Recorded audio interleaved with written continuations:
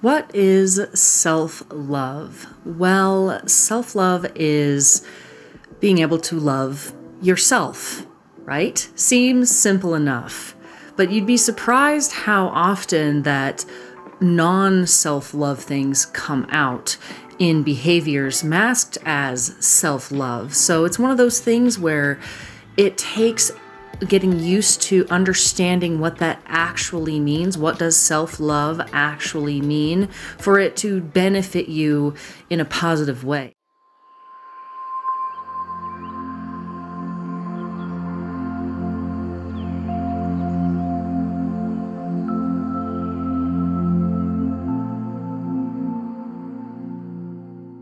Self-love is more than just taking a bubble bath, reading a good book, or eating a piece of chocolate, or snuggling up in a blanket, although that does fall under this category of self-love. But what's the core of that? What are you doing in that moment when you are self-soothing like that? Because those are all self-soothing acts, or acts of like grooming the self to take care of the body, like bathing, taking a bubble bath, is not only soothing and relaxing to the body, but it is also cleansing us. So what is at the core of all of those things? What is at the core is being able for you to exist in this plane of existence, this plane of reality, the three-dimensional reality here on planet Earth, in a way that is sustainable, that is promoting growth, that is promoting a healthy, vibrant life full of joy and love. And who doesn't want that for themselves? If you go around and you ask somebody, would you be okay if you had more joy in your life? I guarantee you most people would say yes, unless they are sadistic or being sarcastic. So it's one of those things where it's just innate within us to want to thrive. So we get this idea because we are social creatures as human beings. We are meant to be around each other in family units, friend units, and even a societal unit on different scales. So it's like we are meant to be together as a species. And so when we live our lives thinking about the other too much, then we lose a sense of ourselves. And the thing is then what is selfish? That is being too much invested with the self at the cost of the other. So if you think about it, self-love is the perfect balance between self and other. And the only way to have that balance is to understand what you need. That is what self-love is giving yourself what you need. And so here's the thing is there's a bit of a caveat here when it comes to children or things that are more vulnerable, like people with mental disabilities or certain other disabilities, or children or the elderly. So self-love is one of those things that is it's an autonomous act. It's an act of our free will. But that's the thing is those that are in more of a vulnerable state need the help of others. Like child, for example, their whole purpose, well, there's more than just this purpose, but this is a big one. Their whole purpose is to learn how to love themselves. And the way that babies learn and human children learn is monkey see, monkey do. That is one of the biggest ways that children learn is they watch, they observe, and they are absorbing all the time, whether they are aware of it or not. That's just kind of what they are. They're just absorbing knowledge and learning and observing the world around them just by proxy of being alive. So if they see their parents or their guardians taking care of themselves and their needs, then they can learn how to take care of their needs and themselves. And sometimes that means that the parent has to kind of do a little bit of self-sacrificing to make sure that child is loved and taken care of. And that's a whole nother ballgame is parenting, but it does require that parent to learn how to love themselves fully, because here it is. Here's the whole crux of why it's so important to love yourself first, is because you cannot pour from an empty cup. You can, but it's not sustainable. That's the key. If you keep giving from a place of lack, then it's just going to entrench you in that lack feeling, and it's actually going to end up poisoning the relationship, because then a whole bunch of other things come in, and that's not what this video is about, but I'll touch on a few, just like, you know, martyrdom, or feeling the victim, or having expectations, or, you know what I mean? Like, those things that kind of can poison a relationship happen because the person is trying to be generous, but from a place of lack. They haven't learned to give to themselves yet, or give to themselves first. They're used to filling up their own cup by giving to other people, but the only way that works is if the other person reciprocates or responds the way that person wants. And that can kind of turn into a manipulation game too. So it can get perverted over time because it's unsustainable to be giving from an empty cup. You have to fill your own cup up first, and that is what self-love is. So the next question would be, how do you fill your own cup up? What does that even mean? Well, it's going to be different for everybody, but there are certain things that are tried and true no matter what. One of them, from my personal experience, is boundaries. Boundaries are extremely important for actually loving yourself, because when you figure out what your boundary is, okay, and then you stick up for yourself, that is what somebody who loves somebody does. They stick up for them. It's like if your friend was getting picked on, or your kid was getting picked on, would you just be like, oh, well, you probably deserved it? Absolutely not. We would stick up for them and be like, hey, what the heck's going on here? And you need to calm down, sir. Take it down by 5 notches or whatever. So that's what I mean, is like, you learn to take care of yourself the way you wish the other people around you would take care of you if you're not in a very loving place. You know, it's like the way we wish we would have been raised, or the way we wish certain people were to us, rather than hurting us, we wish that they would have loved us.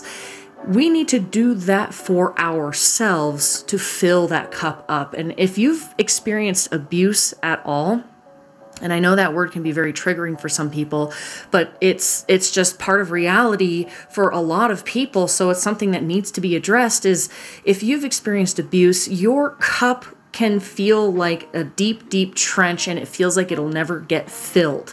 And it's because of that abuse, because you're coming from an extreme place of lack. So it's even more important to learn to love yourself, especially if you've ever been through abuse, whether that's from others or self-inflicted, or from addictions, or what have you, whatever, or, you know, societal, you know, abuse, or there's just so many different types of abuse. I don't even want to go there in this video. So it's like, think about it.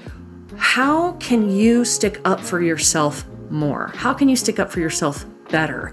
And this is the thing where all of these things get connected, because there are emotional indicators. When you're experiencing certain emotions, that'll trigger you into like anger or frustration or whatever. And that's when those negative emotions happen, when our boundary has been crossed. Think about it, like our skin is a boundary, and when that boundary gets crossed by a foreign object, it hurts. It feels like, ooh, sting. So when you feel like those ouch emotions, those ouchy emotions, they're telling you something. They're giving you information. So don't just be like, oh, I feel angry, but I don't know why, and I don't want to think about it, blah, blah, blah. I just want to be happy or whatever. It's like, yeah, that's valid.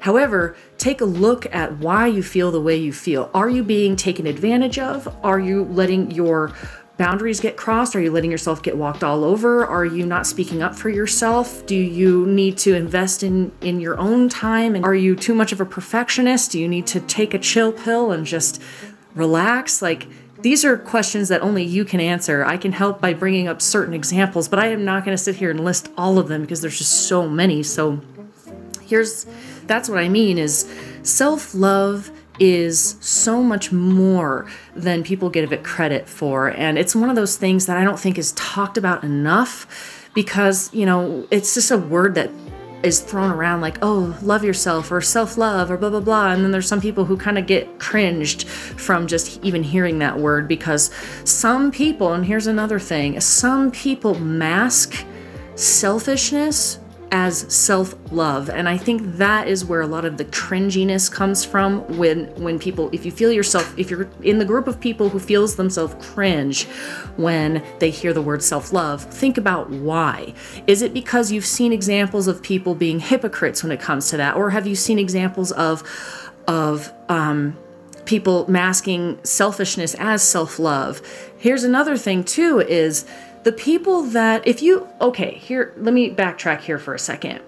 If you recognize within yourself that you have a lack of boundaries because you feel that you're being taken advantage of, or you feel angered often, or there's those like triggered emotions that you need to take a look at, if you feel that you need more boundaries and you start putting those boundaries in place and sticking up for yourself and sticking up for those boundaries, who gets mad around you? Who gets upset when you tell them, no, you can't do this anymore?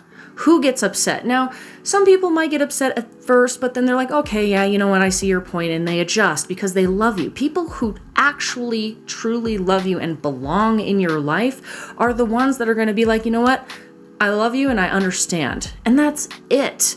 If you have somebody getting angry at you or trying to force you to go back to your old ways, those are people who have been taking advantage of the fact that you didn't have a proper boundary in place to begin with. So they are not being able to leech off of you anymore. So be aware that once you really start loving yourself, that means you're going to be choosing yourself more often. And sometimes that means other people need to take a back seat.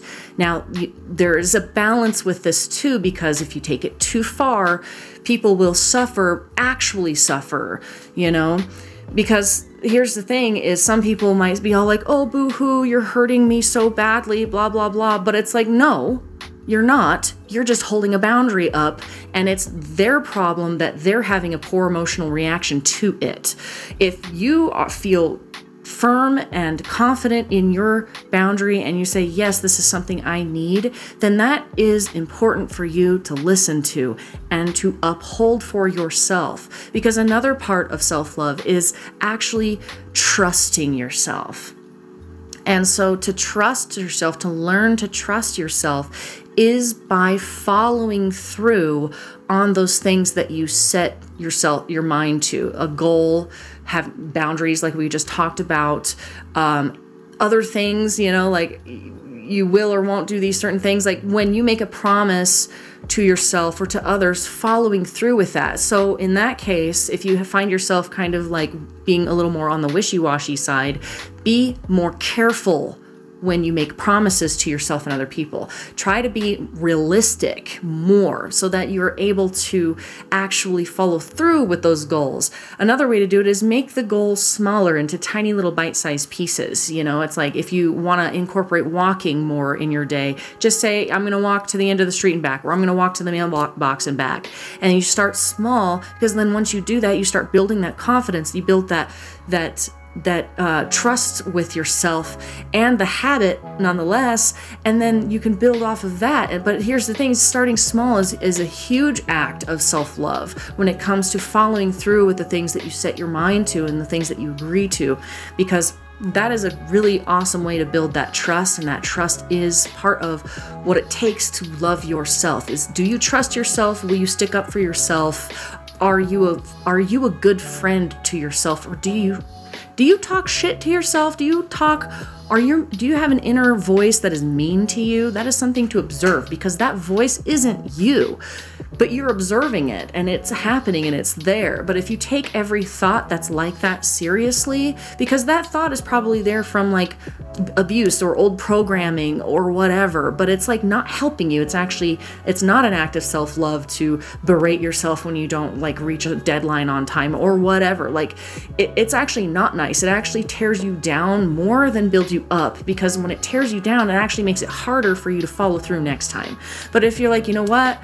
Think about what a friend would say, or what an actual good friend would say is like, you know what, it sucks that you missed that deadline.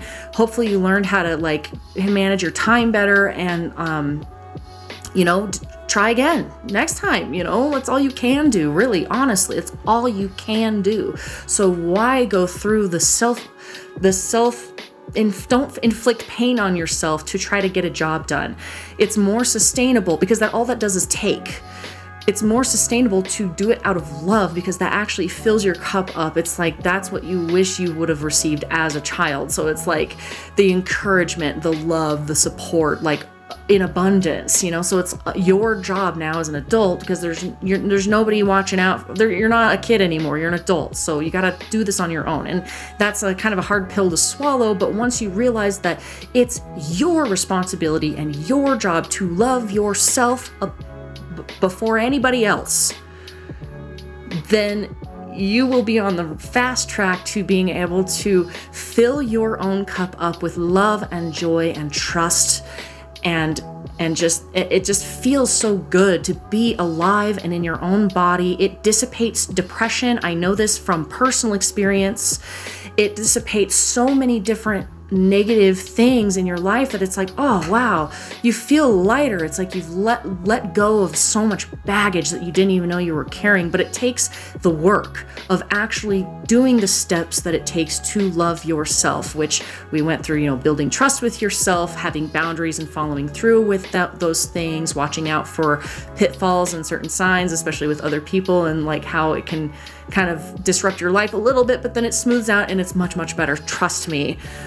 So it's like, what is self-love? Self-love is choosing you in order to fill your cup up, because the whole point of filling your cup up is so that it will runneth over, because you're going to continuously fill that cup up and you'll have enough to share and for you to have enough too. So it's like just abundance starts pouring out of you when you have that self-love and you actually take care of yourself and you fill your own cup up. You're able to actually give more and from a healthy place for the people around you, which actually helps them. So it's just like all of a sudden this garden is just blossoming and growing, but it requires you to make that change, break away from those old habits and start loving yourself through making different choices and being nice to yourself mentally and physically, so that you are able to fill those reserves up. It will help get rid of chronic fatigue. It will help get rid of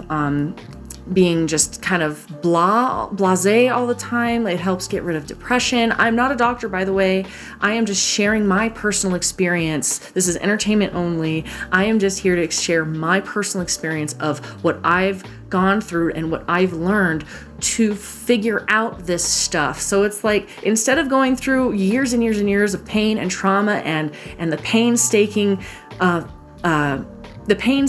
task of healing thyself and doing the homework and doing the research and trying it out, trial and error and figuring it out. And this is what I've come to. This is what I've realized. And being able to connect with spirit is huge. A huge part of this. Being able to connect with yourself is huge. It is a huge part of it. Connecting with higher self, with God, whatever you believe in, whatever that higher power is, it exists and it's there and it's real, and it is through your heart that you are able to connect to that higher power.